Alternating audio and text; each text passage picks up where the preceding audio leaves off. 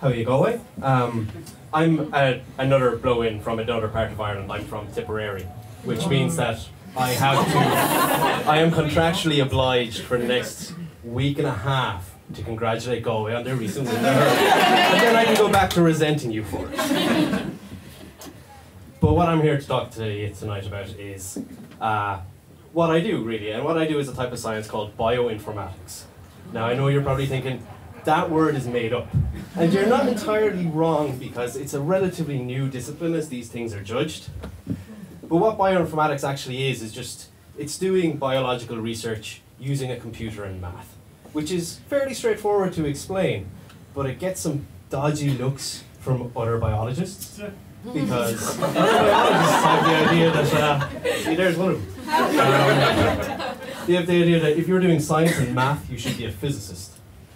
Chemistry is for people who are a little bit too into fire and drugs. And they're very proud of having redefined both multiplication and division to mean sex. But there's a bit of an issue coming along where over the last couple of decades we've made a lot of tremendous advances technologically in what we're able to do, and the amount of data that we're able to generate in labs. We're able to sequence genomes very quickly. We've got these little glass plates called microarrays that can do about 50,000 tests all at once, which is an awful lot of information. It's far more than one person can do on their own, which is where I and my computer would come in to help. And you can get into bioinformatics two different ways. There's guys coming in from computer science who would learn a bit of biology, and then they go off and they do all the software development, and I just come in and I help out in the lab. And I'm what would be called dry bench, and the guys in the lab are wet lab, because I stay clean and dry, and they do all of the dirty work for me. But just to give kind of an idea of the sort of thing that I might do, my first ever project as a bioinformatician was the assembly of a genome that had never been assembled before or sequenced before. So it's totally new, there was no reference for it. And when you're assembling a genome, it comes in fragments. I think it was about 20 million fragments. So it's kind of like an extreme jigsaw with no picture to work on. So I had to use software to do most of the actual real work for me, which was fine, because that is, again, the job of the bioinformatician. And it was working fine, and I decided I was going to look and I was going to see if I could find any genes in this and be a little bit fancy and do a little bit more. And I did. I went out, and it's actually fairly simple to do an initial run to find genes, because there's a specific sequence that will tell you where they are at the start of them. So I was just going on finding those, and I decided I was going to go a little bit further and try and find some of the evolutionary history of these genes, because people love talking about evolution. So anyway, I took the gene sequences that I'd identified, and I basically went online to one of the big databases, and I Googled them. And unfortunately I found matches, which I shouldn't have, because as I've mentioned, this was a new assembly that had never been done before. And what had ended up happening, and this unfortunately is the day before it's due, is that it was the wrong sequence the whole time, and they'd sequenced the wrong organism. So one massive rewrite later, I was crying as I handed up my masters, but I scraped a pass. I was able to convince someone to take that. Pity, it's great. But that's kind of the thing that we would do. And after that I went on to work mostly in plant genetics.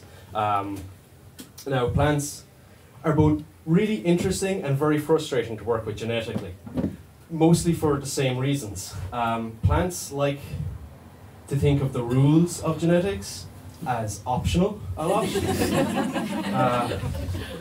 For instance, you're probably aware that if an animal has additional chromosomes, it's going to cause all sorts of problems down the line developmentally.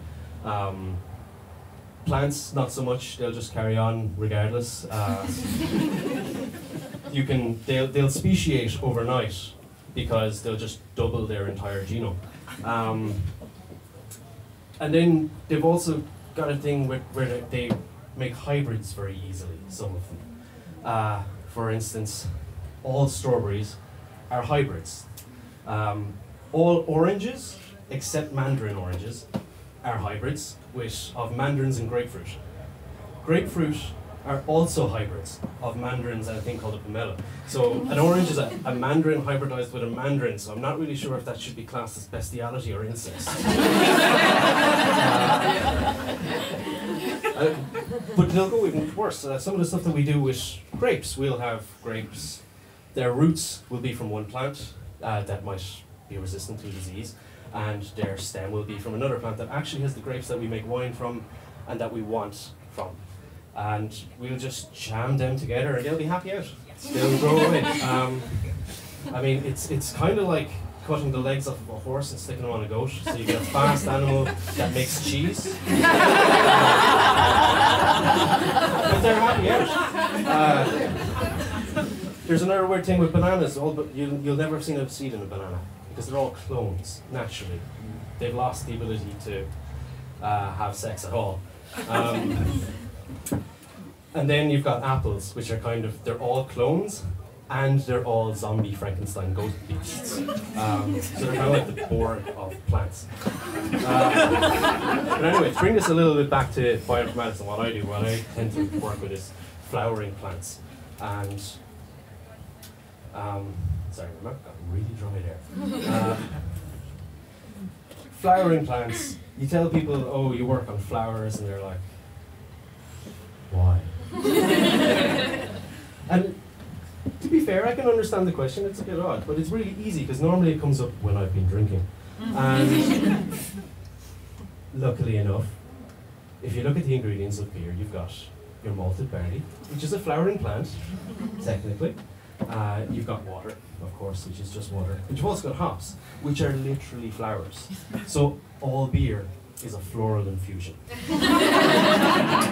And thanks very much.